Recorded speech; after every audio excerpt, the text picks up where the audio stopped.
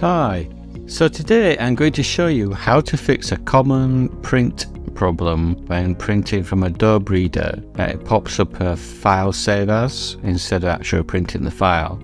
So for example, if you go to File, Print, and then say I want to just print this file, it pops up the save instead of actually printing, which I don't want that. I just want it to print out. So to fix this, just click on File, Print, and go into Advanced.